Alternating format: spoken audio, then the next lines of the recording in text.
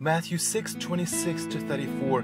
Therefore I say to you, do not worry about your life, what you will eat or what you will drink, nor about your body, what you will put on. Is not life more than food, and the body more than clothing? Look at the birds of the air, for they neither sow, nor reap, nor gather into barns, yet your heavenly Father feeds them. Are you not of more value than they? Which of you, by worrying, can add 1 cubit to his stature?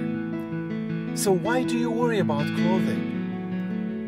Consider the lilies of the field, how they grow. They neither toil nor spin, and yet I say to you that even Solomon in all his glory was not arrayed like one of these.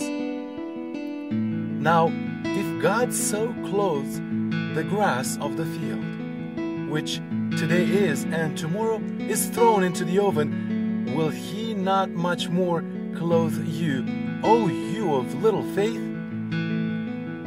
Therefore, do not worry, saying, what shall we eat?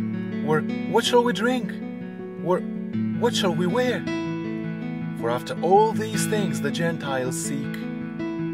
For your heavenly Father knows that you need all these things.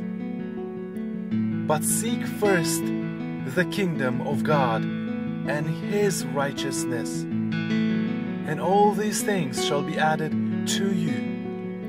Therefore, do not worry about tomorrow, for tomorrow will worry about its own things. Sufficient for the day its own trouble.